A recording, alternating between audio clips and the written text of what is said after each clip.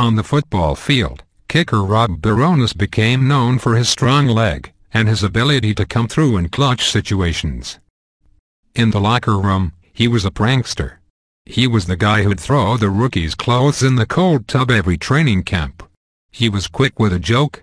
He liked to make people laugh. During his 9 seasons with the Titans, Bironas also showed off his heart with his work in the Nashville community.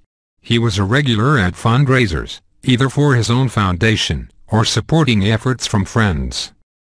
Bironas will be remembered for all those things, in addition to the sadness that accompanies his tragic death. The popular kicker died late Saturday night in a single-vehicle crash in Nashville. He was just 36. It's a true tragedy.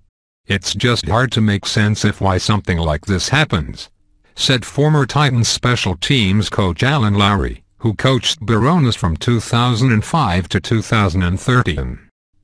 You always try to figure it out, and I don't know if we ever will. It's just one of those things I guess we'll find out when we get to heaven.